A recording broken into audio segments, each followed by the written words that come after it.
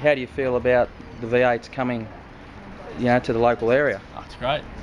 We next year, or the V8 Supercar Championship, have signed a 4-year deal to race the street track at Homebush, which is very, very exciting. It'll be the last race of the year, so a grand final, generally where the championship is decided. So no, it'll be great for Sydney. It's certainly great for us as drivers in the V8 Supercar category. Great, thanks Jamie. Thank you. Craig, how do you feel about the race coming to Homebush? Oh, look, it's exciting. We haven't got any previous data, so we have to go there and have walk the track, understand the corners, the crowning of the roads, the white lines, the concrete walls, everything that we normally do at every other race anyway. So yeah, but it's exciting to go to a new facility, new track. Hopefully it's going to be kind to us. Okay. Have you seen the proposed track? Only on paper.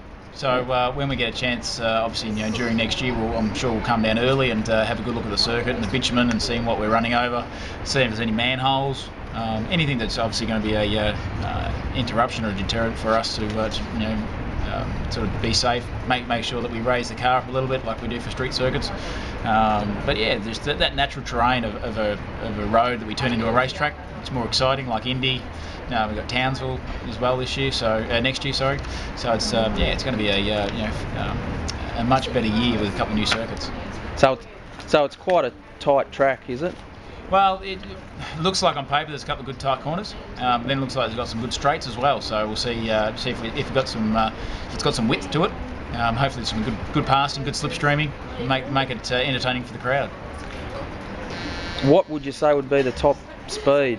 What would be the fastest part of the track? Probably by predictions, it's probably going to be around sort of the 280 mark, 270, 280 mark. So the cars are going to be moving around and moving along. It's always going to be nice. You get the V8 noise echoing up through the buildings and through the concrete. So yeah, sounds wise, it's going to be awesome. Street circuits are notorious for being hard on brakes because of the airstream. Or the lack of airflow and airstream through the circuits.